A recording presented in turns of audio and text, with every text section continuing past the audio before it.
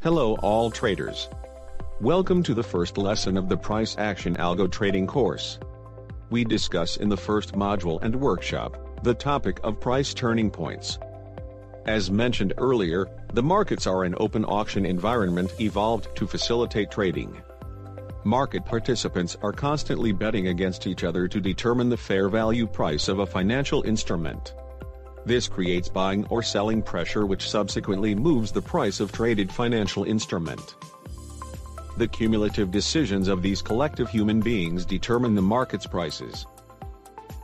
Since market participants have various degrees of investments, risk tolerance, and short to long-term reward expectations and sentiments, this makes the price movement to exhibit a wave-shape pattern.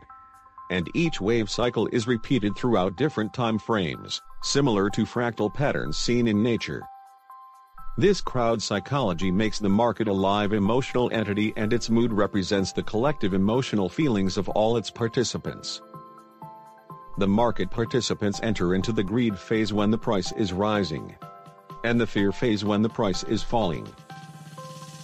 Due to a lack of training, many aspiring traders are not prepared to recognize and respond properly to the changes in phase of the market at these turning points.